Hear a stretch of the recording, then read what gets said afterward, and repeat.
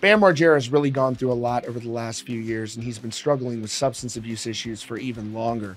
Multiple arrests, he was fired by the Jackass franchise, lawsuits, custody battles. It's been very unfortunate to see him struggle, but the great news is that Bam Margera has been sober now for over 8 months, and that is truly great to see.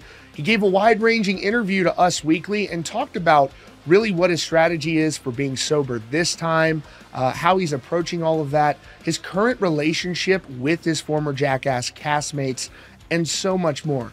Now, this all started really about a decade ago where we started to see strong signs of Bam dealing with substance issues. A lot of people feel like the tragic loss of the great Ryan Dunn had a major impact on him.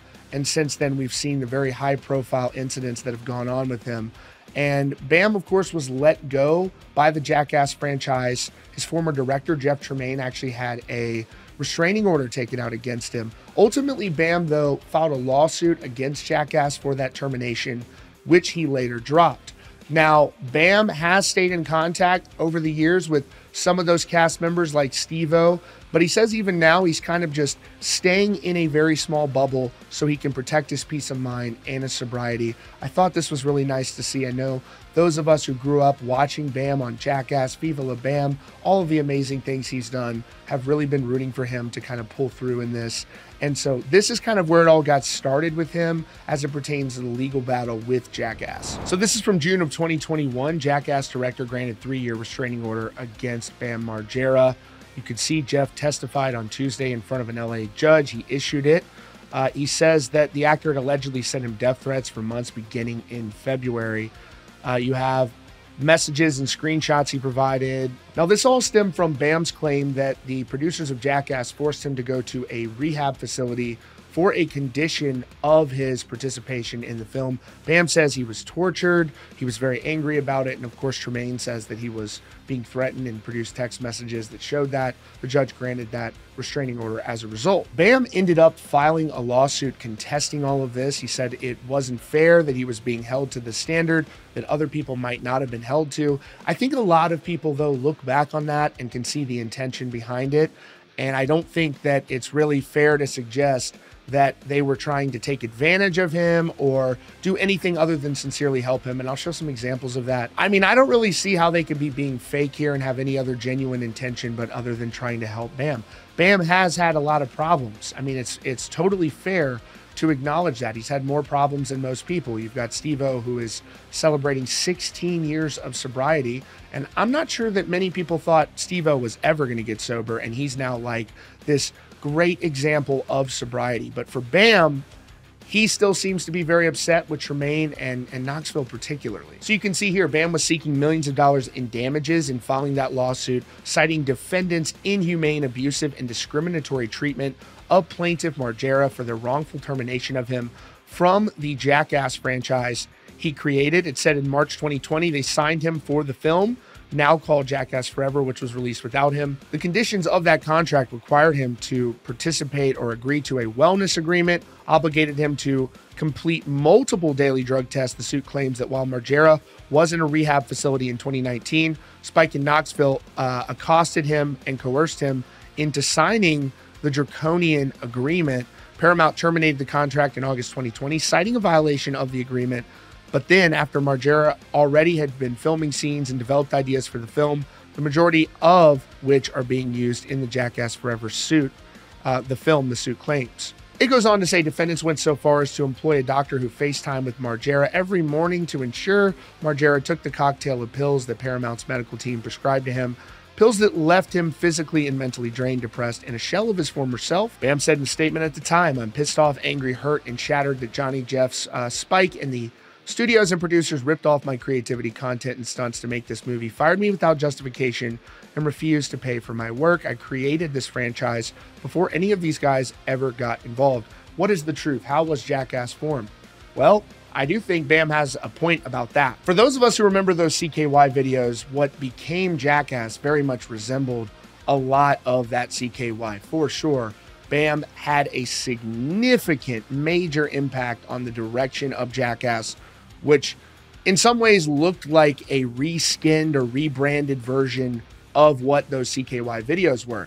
Now, Johnny Knoxville tells his story. He originally was trying to get into acting, and his path to Jackass, he wasn't really like a stuntman before this got started. It was really that Bam crew. Knoxville said in an interview with Maxim that he wanted to be an actor before he left high school. He packed his bags, moved to Hollywood. He wound up in a few commercials and an extra in some projects, but he couldn't get that big role. So he told Maxim, I was making my living doing commercials for things like ESPN, Mountain Dew, and Bud Light, and I was a complete whore because I had a young baby and I needed to make money. He said, I had an idea for an article where I would test different types of self-deterrence equipment on myself. Many magazines wanted the story, but nobody wanted the liability. They ended up shopping the idea of Jackass around to TV networks, and they eventually got MTV to sign up. And the show became a huge success, as we all know. So it's kind of a mixed bag there. There were a combination of outside people that were involved in Jackass and kind of helped get it on television, but Bam also played a huge role in what that show looked like, and it's very comparable to those CKY tapes. Now, Bam ended up dropping that lawsuit. It says Jackass co-creator Bam Margera has dropped his lawsuit over his firing from the franchise. Documents filed said that Bam asked the judge in his case to be dismissed with prejudice, meaning it can't be refiled. It's unclear if there was any settlement there. There was no mention of that occurring. Now, to give you an idea about how Johnny Knoxville felt about that lawsuit at the time and his omission, Bam's omission from that Jackass film, he said, we wanted him all throughout the movie, but unfortunately, that's not the way it worked out. It's really heartbreaking. I love Bam. We all love Bam. He's our brother, you know. You just hope he takes it upon himself to get the help that he needs because we all care about him a lot. He was asked if he was surprised by the lawsuit. He said yes and no, because he's in such a way that anything is possible, so something will break your heart, but it might not shock you. I guess I just don't really get the motivation that the film directors and producers would have had to have forced out, for sure, their most popular star, Bam, or one of the most popular stars from this film, given what that does to the film. So it just seems like the intentions were sincere. Maybe it wasn't done right. Maybe it wasn't done perfectly.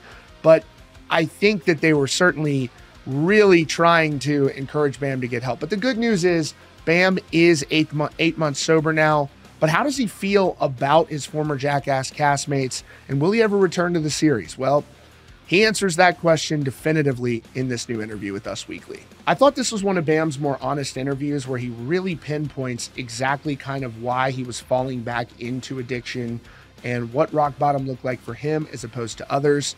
He says, when you hear the term rock bottom, you usually picture somebody out on the street with no money and nowhere to go. Well, rock bottom for a millionaire is very hard to define, but when we met, I was in multiple lawsuits, pulling my hair out during a never-ending custody battle. I was ready to check out, and she saved me. So now he's 8 months sober. He says, I was a mess at the time, but I've changed my ways and could not be more on the right path.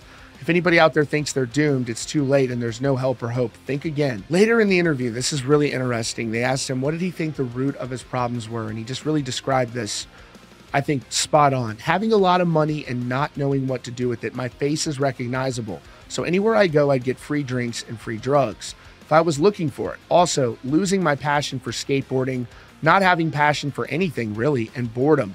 The hair of the dog situation too. If you wake up feeling like shit from drinking, you know that if you have a beer, you're going to feel better. The cycle always repeats, and to break that cycle is very hard to do. You can also see that intelligence is returning to him. You could really see that like he wasn't making a lot of sense in the past, and this is a very sharp and well thought out response from him. So I'm very happy to see this and to really see that level of self-reflection from him. They pointed out that Johnny Knoxville and Steve-O congratulated him on being sober last year, and they asked if he had spoke to them or made amends. He says, well, I've always been friends with Steve-O, but right now I don't really like having a phone just because I want to concentrate on my sobriety and skateboarding and just get back to loving life again with no interruptions. When the time comes, I'll see everybody. But to be honest, and this is where, this is unfortunate. He says, what Knoxville and Jeff Tremaine did to me, I don't think I could ever forgive.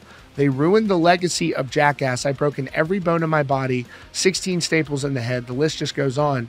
But to be portrayed by Jackass, stabbed in the back and abandoned, was the worst feeling ever. They asked if he'd be open to collabing with them again. He says, nope, it's done. It's absolutely done. There's no more Jackass as far as I'm concerned. It's been ruined. I think before you make any permanent decisions on something like this, just given the incredible history that they all have, that you should be at least willing to get in the same room and have a rational conversation and give them a chance to speak and just never say never, because Bam returning, I mean, really, in some ways, I don't believe that it's been ruined.